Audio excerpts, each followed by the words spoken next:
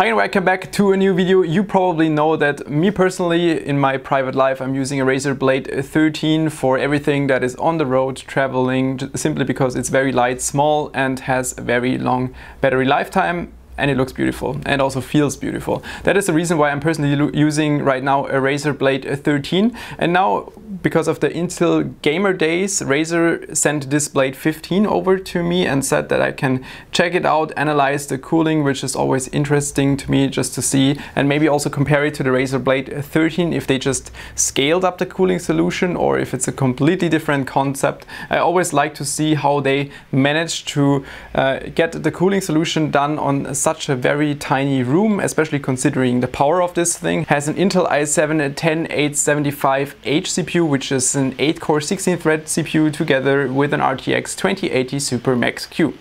And in this very tiny format, I think that is quite a lot of power. Therefore, I'm interested to see how they managed to cool this thing. Let's go. Before we start ripping this thing apart, quick word about what you can get with the Razer Blade 15. Obviously 15 means 15-inch display. The exact CPU and display configuration depends on your GPU selection. Starting off, you can get it with a 1660 Ti, RTX 2060, RTX 2080 Super Max-Q. That is exactly what we have in here. And then depending on your GPU selection, you also get your CPU. You can either have an i7-10750H, which is a 6-core 12-thread CPU, or in the highest model with the RTX 2080 Super Max-Q, you are getting an i7-10875H, which is an 8-core 16-thread CPU, which means that it's basically a 10700K, but non-overclockable, lower TDP, but still 8-core 16 threads. The display selection also depends on your GPU and CPU selection, which kind of makes sense. I mean, you don't need a 300 Hz monitor when you only have the 1660 Ti. Therefore, with the 1660 Ti, for example, you're getting 144 Hz Full HD display for gaming. But this one, in the highest configuration with RTX 2080 Super Max-Q, you can get it with 300 Hz display, which just shows that this thing is purely targeted for gaming. At least that's how I would see it, because if you would do it for like production, let's say Adobe Premiere, personally I would always go for a higher resolution, 3K, 4K, but this thing is also available with a 4K OLED display. If you want to use it for production, that is probably the better choice. Obviously this won't have 300 Hz, but you will just have to select what you are looking for. In either of the configurations, this thing comes with 16 GB 2933 MHz memory, which I think should be soldered on. Not a fan of that. I love if it's a slot memory where you can upgrade it to like 32 GB later, especially for like video production. That would be better. 16 GB and soldered on is probably not enough for production. For mobility, this thing is quite lightweight, 2.2 kg, which I think is quite suitable weight for the power it has with the 8-core 16-thread CPU with the RTX 2080 Super Max-Q GPU, and also keeping in mind that it has a metal chassis, which feels very high quality. The reason why I also picked the Blade 13, feels very nice. Also the keyboard feels proper when you are typing on it. That is something I absolutely love. When it comes to the connection, you have 3 times USB-A, you have 2 times USB-C, aka Thunderbolt, you have audio, and you also have a full-size HDMI connection. And for those who are using it for video production, it also has an SD card slot, which is something that is cool. To open the Blade 15, we have some screws on the back, Torx screws, very similar to the Blade 13, I would say even identical, maybe 2 screws more, but that is all we have to do, and then we can lift off the back part. And here we have the internals, and yeah, I think I mentioned that I thought it would be soldered on memory, but it's not. That is pretty cool. You can remove those DIMMs and replace it with like 32 GB later on if you need more. So that is great. And also M.2 SSD right here if you want to replace it. Stock is 1 TB. Let's say in 2 or 3 years you would want to have like 4 TB, then you can simply upgrade this one. And before we proceed taking this thing apart further, we will have to remove the battery and cut power. I guess this is for power delivery from the battery. We have more cables right here, but they have so many pins. I don't see why a battery would need or require so many pins, therefore I guess it's just this one. Battery removal was pretty simple, just removed all the screws around it, took out the battery. It was indeed the correct cable right here, and now we can proceed taking a look at the cooling. And the cooling solution looks interesting indeed, because I cannot spot any heat pipes right now. Not sure if the heat pipes are just fully covered right now with like a piece of metal, or if this is just a massive vapor chamber. That is going to be interesting. The cable you see crossing the heat pipe or whatever cooling solution right now, that is the display cable.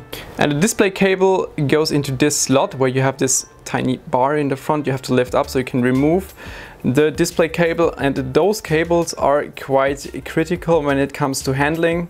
First of all, we have to avoid any kind of unnecessary bends inside the cable, and once we are deciding to assemble everything back in place, we have to make sure it's perfectly back into this slot. Otherwise, with 300 Hz and 1080p, yeah, there is no room for mistakes. Otherwise, you're not getting a display signal if this does not sit properly.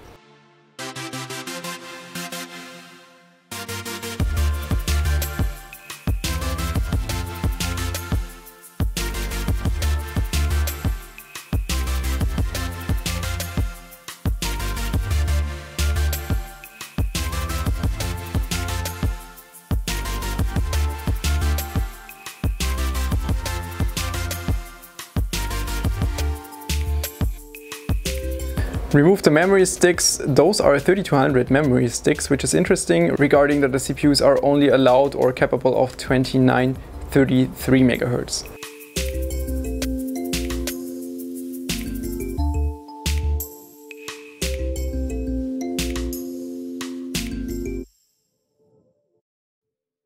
This also explains why we didn't see any heatsink, because the whole entire thing is basically one heat pipe. It's just a massive vapor chamber. You can also identify this by the little part on top right here, which is used to fill the vapor chamber. And like down here and here you can see it's just one massive vapor chamber going to the left cooling block, right cooling block, has contact to chipset, voltage regulators of the GPU memory. This should also be power supply of the GPU, then power supply of the CPU itself. Yeah, one massive piece of copper. But it still feels light. It still feels light. What I personally find always impressive about those nowadays designs is that, I mean, look at this size of my hand and then compare it to what we have inside: chipset, memory of the GPU, CPU, all the voltage supply. It's almost high-end desktop performance. I mean, it's desktop performance, not the fastest you can get for a desktop, but it certainly has a good performance, and all this on this very tiny room. I think that is quite impressive. Before we head over, check out performance and temperatures, quick look at the Razer software. This is very helpful. I know it's German language. Anyway, you can set your refresh rate, you can adjust CPU, GPU boost in the different mode of your laptop, and then also adjust the GPU mode to select if it's also going to use the internal Intel GPU, which can be helpful, for example, for video editing. Otherwise, I selected just to use the NVIDIA GPU.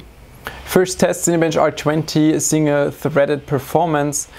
We are utilizing only one thread in this test. Currently boost clock somewhere between 4.6 and 4.9 GHz from what I can tell. The CPU in theory can boost up to 5.1 GHz, but keep in mind that Cinebench R20 is an AVX based benchmark, therefore the maximum speed is a little lower as in non-AVX benches, such as most of the games you would use. Temperature wise, the thread that is loaded runs at about 80 degrees Celsius and the package power consumption is at about 40 watt.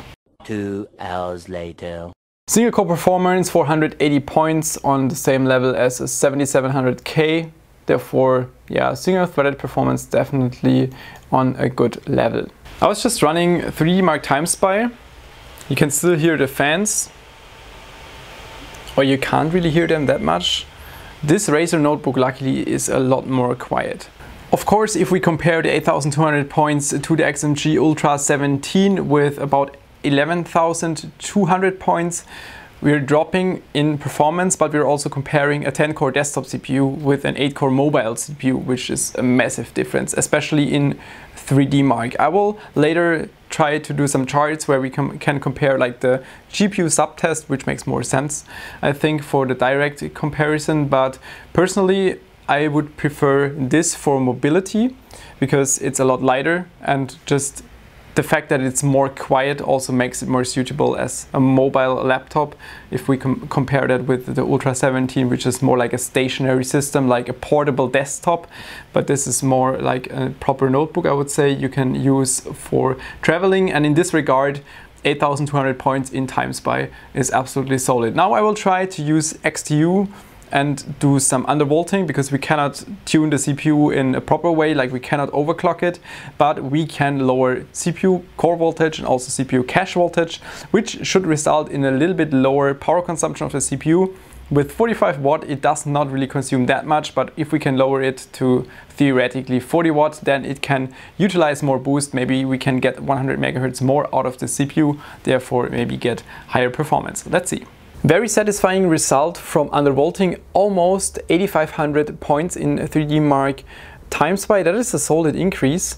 Things I adjusted is turbo boost short power max to 100 watt with a duration of 128 seconds, turbo boost power max to 85 watt and undervolted by 60 millivolt. And this setting was pretty much a sweet spot. Going higher here would result in more power through the CPU, therefore less cooling for the GPU and lower score in 3D Mark. That was the best setting I could find. Temperature wise, I was pretty surprised by the GPU temperature being quite low. GPU power also quite low with not even 100 watt, but that also makes sense because it's a Max-Q. Because it's a Max-Q version which tends to clock a little bit lower. GPU clock is reading 1860 right now here, but during the benchmark when I checked with GPU-Z it was more in the region of like 1350 to 1400. CPU temperature wise 85 degrees Celsius max, that's also in a region which is absolutely okay. Summary about the Razer Blade 15. By the way, I didn't do any kind of gaming benchmarks because another German YouTuber was using the same device and I was doing like a cooperation with him and he was doing the gaming benchmark part. I was lazy, so I only did like the XTU and taking apart part. Therefore, don't wonder why I didn't cover the gaming benchmark stuff from my side. But personally, I can say I can absolutely recommend this thing. Just the build quality is absolutely nice. It feels very well built. Also typing on the keyboard, noise level is great. It's using a Max-Q GPU, which means that it's restricted in power comparing it to a desktop CPU, which is quite obvious. It can utilize a maximum of 90 watt when it comes to the power target. I also tried everything, unlocking the power limit. Unfortunately, I was not successful. The only thing you can do, which I also tried, is using MSI Afterburner, using the voltage frequency curve.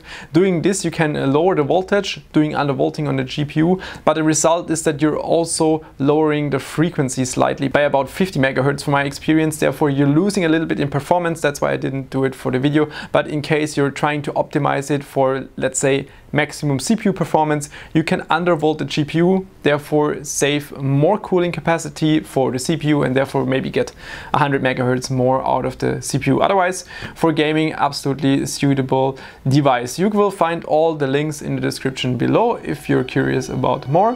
Otherwise, thanks for tuning in and see you next time. Bye.